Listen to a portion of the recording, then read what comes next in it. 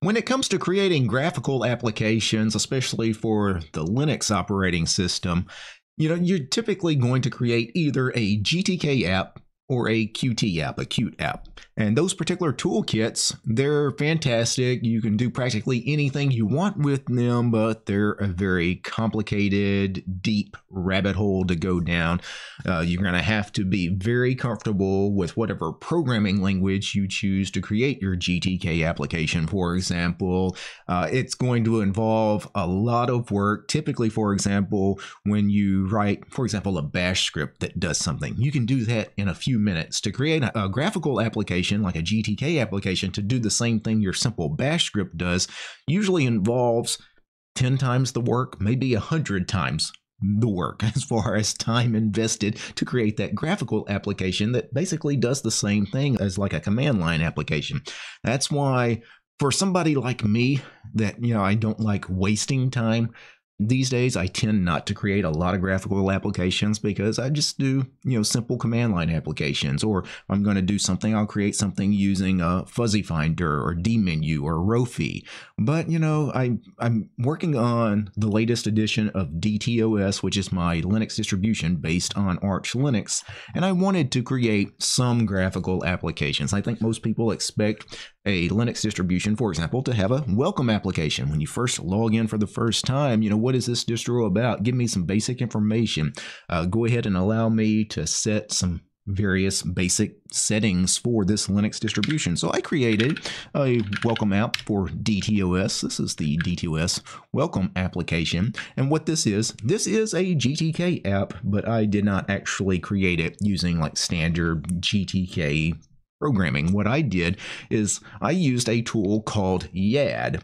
YAD is YAD, yet another dialog is what YAD stands for. It's basically a old fork of the old Zenity program. I'm sure you guys remember Zenity dialog boxes. You probably used other dialog type programs. In the old days, I remember Xmessage was another kind of similar dialog program where you could pipe something into these programs like Zenity, or in this case YAD, and it spits out a very nice looking GTK application for you. For those of you that want to check out some documentation on YAD, the good thing is there is this fantastic website, this YAD guide, that is basically a book. It's got various chapters. Just go through it, and there are a million different ad style windows. As far as it doesn't necessarily have to be your standard dialog box. You can get things like calendars and progress bars. It even has the ability to do things like run launchers, about dialogues. As far as you guys know, like on every program, typically if you go to the menu system, there will be an about entry, and you can get about information for that particular program. Well, since you're going to do that with pretty much any program, YAD has a really nice, simple way to add, for example, like an about dialog. As a matter of fact, let me go ahead and show you some of this at the terminal. Typically, these YAD scripts, they're going to be proper scripts. You're going to write a bash script that invokes YAD and gives it various flags and options.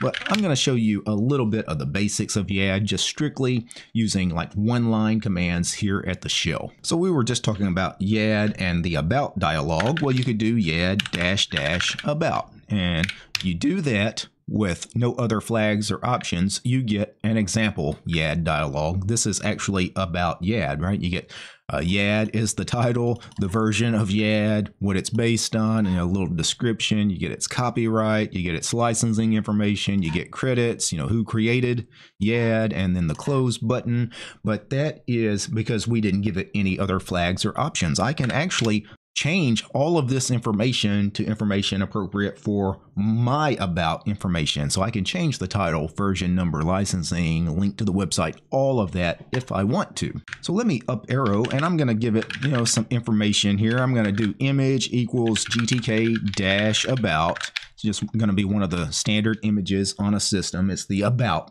icon. And then with this particular kind of YAD dialog, which is the about dialog, you want to do -- pname for program name, and we'll say DT's app.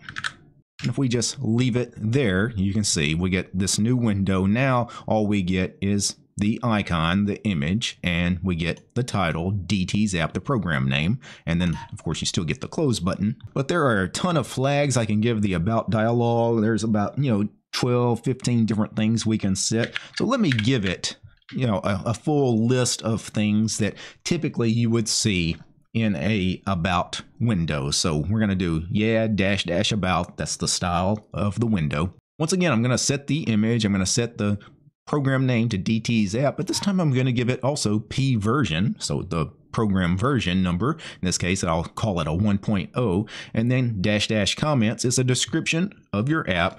Dash copyright is the copyright information if you want to add a copyright to it. Dash license is what license is this license under. I'm going to say GPL3, and it's going to display a little bit of information about the GPL3 license. And then dash authors, I'm going to say there's two authors, DT and TD, and there's several other flags to these about dialogues you could add, but I'm just going to stick with these. And if I do that, now I get this, and you can see all of the information I added is here. The licensing information, GPL3, expands to this line here, including a link to the GNU GPL version 3, so you can actually read the license. And if I click on credits, that's where you will find the authors. You will see created by DT and TD. And let's close the window. So let me clear the screen here. Now, if I go back to the YAD documentation, the YAD guide here, this particular website, there are many different styles of windows other than the about dialog. And I would say the about dialog is not one that you're likely to play with, as far as it's not the most useful of these. I'm going to cover a few of these different dialog boxes just to give you a brief overview. One of the ones you'd probably want to play with is YAD -app, and this is your desktop entry list. It lists all the desktop programs on your system. Now, if I clicked on one of these, for example, NeoVim, it doesn't do anything. It returns the name of the applications, the binary name, right, in Vim, but it doesn't do anything else. Of course, you need to script this in such a way, you need to add more flags and options to this to make this app window do whatever it is you want to do. Maybe you want to use it as a run launcher to actually execute those programs, or maybe you wanted to do something else. I don't know, but you can actually turn this into a full-fledged run launcher like a dmenu or a Rofi if you wanted to, or you could do something else with this. So really neat little thing that you can do with YAD. It also has -- calendar for a different style of box. This just returns your calendar, and you can go through the months or the years, pick a date, click OK. By default, it's just going to print out the date. But again, you give it more flags and options, kind of like we did with the about dialog, right? And you could actually turn this calendar into something where when you click the date, it actually does something, right? Gives you a chance to maybe write a note about that date, or, it'll do something with that information other than just giving me the output as far as just the date I clicked on. Now, one really neat form of application you can create with YAD is -- notification. If I just do this, you won't see it because I don't have a sys tray on the monitor I'm recording. I do have a sys tray on my far left monitor. You guys can't see it, but it just created a little icon there, and it just, when I hover over it, gives me a little hint of what the application is. It's a YAD notification window. Clicking on it does nothing. Actually, it kills the program. So it actually creates an icon in my sys tray.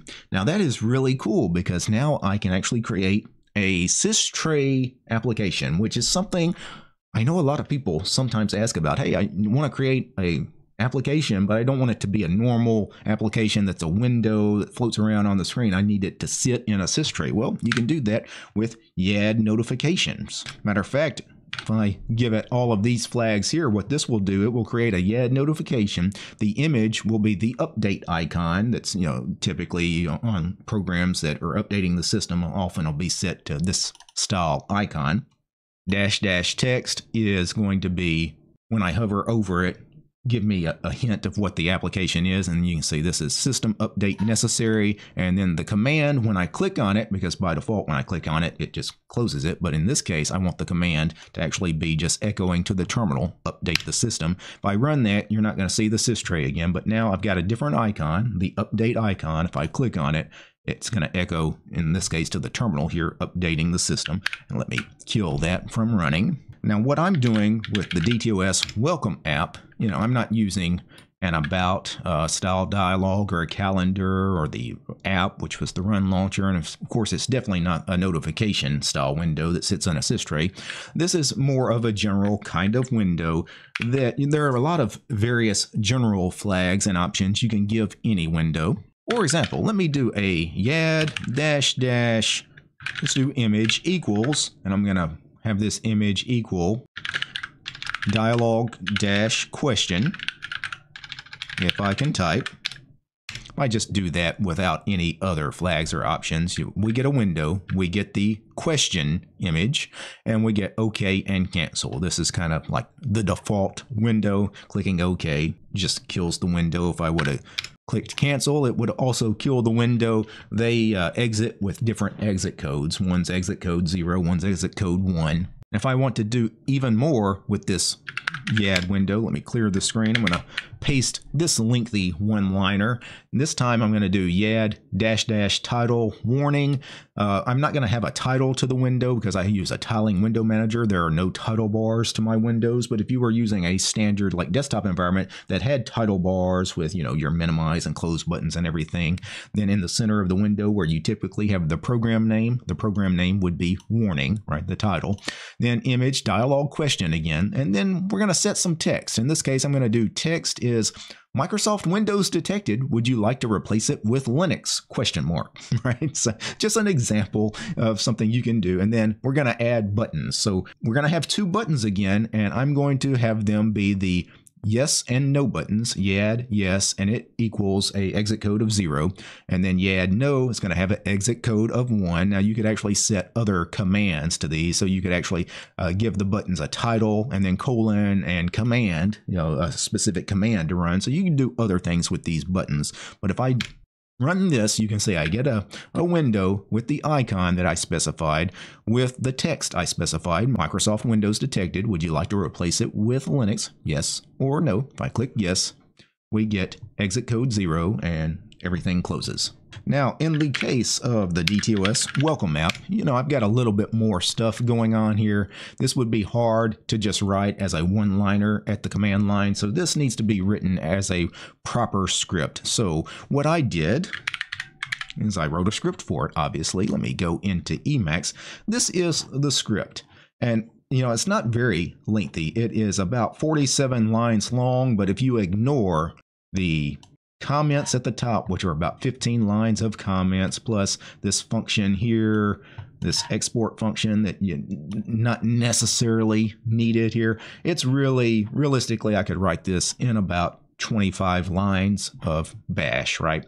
It's basically the YAD command, right? We're going to execute YAD. It's going to be -- form is the style of the window. I give it a title, welcome to DTOS. I give it a height and a width. I center the window. I have text aligned to the left.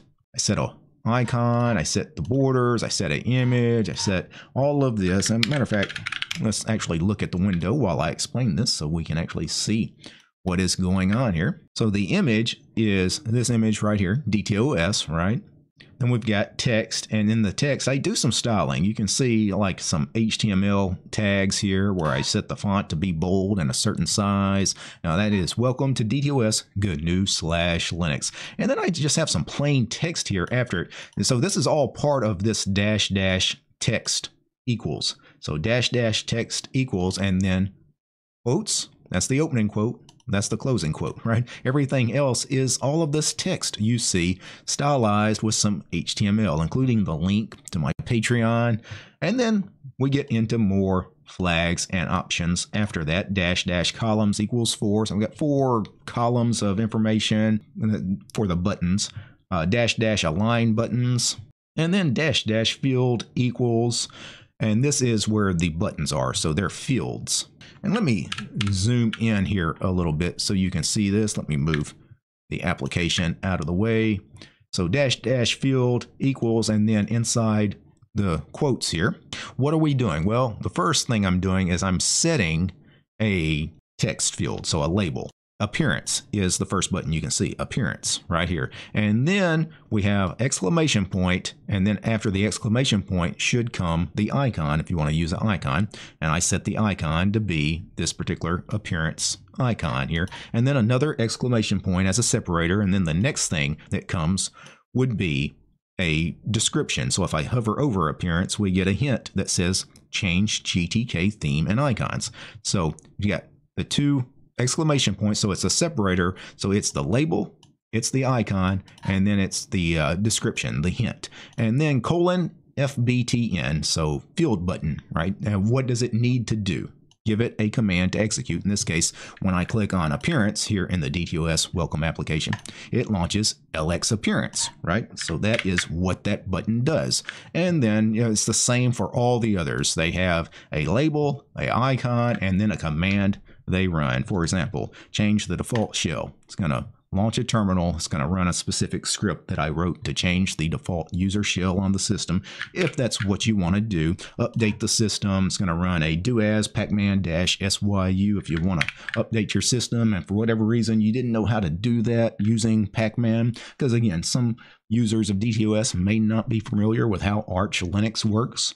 Auto start programs, I believe, is one of my custom DM scripts. Yes, it is. Let me go ahead and quit out of that. And all of these do something. Wallpaper would launch Waypaper to change the wallpaper on the system. And finally, we have the exit button, which just exits out of everything. So you can see dash dash button. So this is not part of the fields, the field buttons. If I once again do welcome, the reason this button is off by its side is because we can have this group of fields here as part of a form. So these field buttons, that you can also have the buttons at the bottom too. So like your OK button or quit button or exit button. In this case, I'm doing exit, and the button is GTK cancel. So exiting, canceling out of a program. What does it need to do? Exit code 1 is what it does. So that is my welcome application. And it's rather simple. Like this seriously just took, I don't know, I bet I played with this for about 30 minutes or so, to get the layout and everything right as far as what I wanted to do with the welcome app. I've got some things I'll probably add to it along the way, but this was dead simple to create because of YAD. If I actually had to create a GTK app the traditional way, creating a GTK window and filling it with buttons and having to create custom functions to do certain things so the buttons do things. And I've made videos. I've made several videos in the past about how to create GTK applications. I've written GTK apps using Haskell. I think I did some in Python. I actually done some Qt applications as well using Python. And it's time consuming, especially for something that really should just be a very simple program, a script that could be written really in just a few minutes. So I am loving YAD. I love this YAD guide on the internet that explains all these windows. And there are plenty of examples of YAD. Like if you want an example of like a YAD form dialog or a YAD list dialog or a table dialog, whatever it is you're looking for, there are plenty of example YAD scripts on the internet.